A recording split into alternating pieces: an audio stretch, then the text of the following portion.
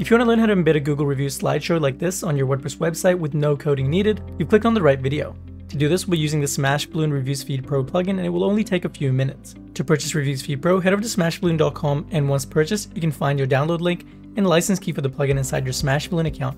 Download Reviews Feed Pro and head over to your WordPress dashboard. Now, inside your dashboard, on the left-hand side, hover over Plugins and click on Add New Plugin.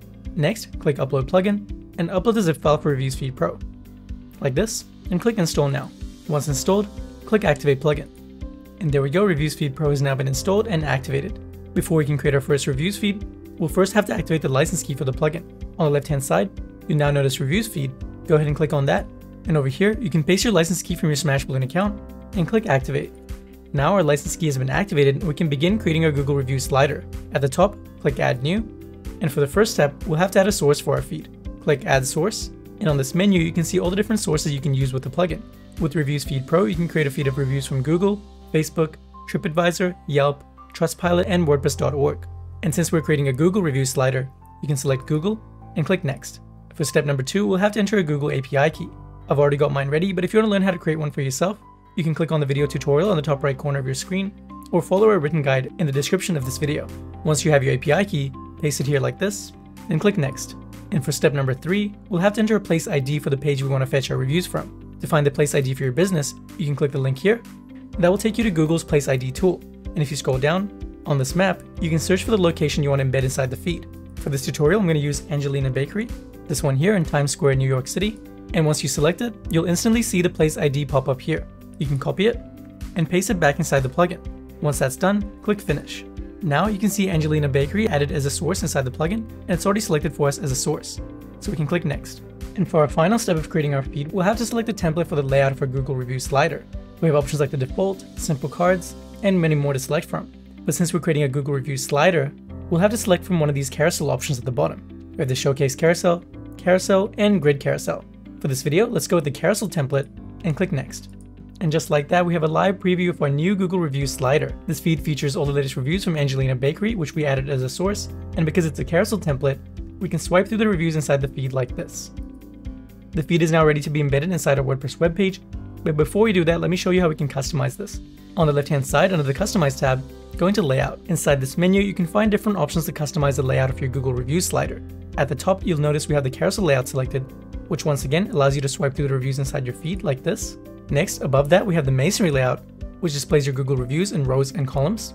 And at the top, we have the List layout, which features your Google reviews in a single column list. For this tutorial, let's continue with the carousel layout, and if you scroll down, you can choose the number of reviews you want to display on desktop, tablet, and mobile.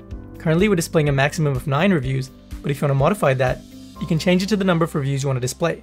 For example, if I change it to 5, you'll notice that we have one less page at the bottom, and we only have 5 reviews to display inside the feed now. And underneath that, you can also choose how many columns you want inside your feed on desktop, tablet, and mobile. Currently, we have 3 columns, but once again, to change it, you can type in the number of columns you want to display. For this example, let's go with 2 columns.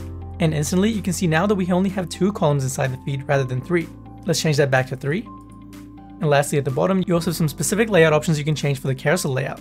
You can choose whether you want to show the navigation arrows on the left and right hand side, as well as the pagination dots at the bottom, these ones here. If you want to hide them, you can deselect it like this, and it will then be hidden inside your Google Reviews widget. I'm going to bring that back, and at the bottom, you can also enable autoplay, which when enabled, automatically swipes through the Google Reviews inside your widget like this. I'm going to leave that disabled, and if you're happy with the layout of your Google Reviews widget, you'll click Save on the top right corner. Next, if you want to modify how each individual review is displayed inside the widget, go into the Customize tab and click on Reviews. Next, click on Edit Individual Elements. Inside this menu, you'll see all the different elements inside the reviews, such as the author and date, the star rating, the review paragraph, and images or videos if they're available. Each of these elements can be fully customized and hidden or displayed as you wish. For example, if I wanted to hide the author and date, I can deselect it, and that will now be hidden inside my reviews. Then I can bring it back, and instantly you'll see the author and date pop back up inside the reviews. You can do the same thing with the star rating, review paragraph, and images or videos. But you might have noticed that the different elements inside the feed are changing in position. Right now, they're sitting at the bottom of the review. This just shows that you have control over how the different elements are stacked inside each review. Currently, the author and date element is sitting at the bottom, but if you want to move that back to the top, you can simply drag it and place it where you want it to be. And straight away, the author and date is now sitting back at the top of the review. You can do the exact same thing with any of the other elements too. For example, if I wanted to move the star rating to the bottom of the review, I can drag it and place it at the bottom like this. Now the star rating is sitting at the bottom of each review. This way you can customize exactly how you want the reviews to look on your WordPress website. And if you're happy with that, you can click Save on the top right corner. Next, if you want to moderate the reviews inside your feed, go into the Settings tab and click on Moderation. And if we enable moderation mode, you can choose the exact reviews you want to display inside your Google Reviews widget. We have two options to use this, with the Allow and Block list. With the Allow list, all your reviews will be hidden by default, apart from the ones you manually choose to display like this. Next, with the Block list, all your reviews will be shown by default, apart from the ones you choose to manually hide. If you want to use moderation mode, you can click Save and Exit, but for this video, I'm going to disable it. And if you go back into Settings and go into Filters, you can see that we have several options to filter the reviews inside your Google Reviews widget.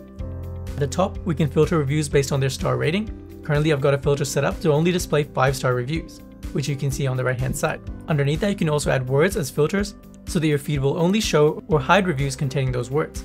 And lastly, at the bottom, you can also filter reviews based on their character count, with a minimum and maximum character count. You can enter values here to only display short, bite-sized reviews or longer in-depth ones if you'd like to. With these filtering and moderation options, you have complete control over the reviews you display inside your feed. If you've added any filters, make sure to click Save on the top right corner.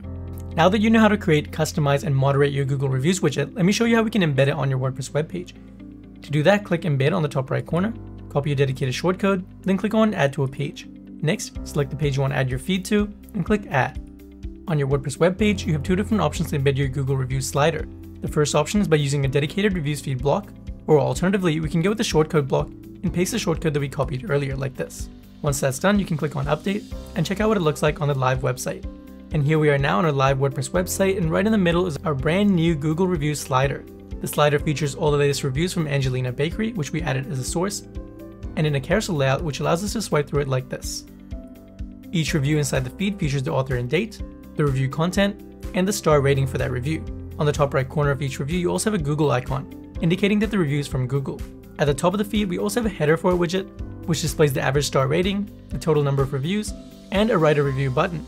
If we click on that, that takes us directly to the Google Place page for Angelina Bakery. This makes it super convenient for your site visitors to leave reviews on your Google business directly from your WordPress website.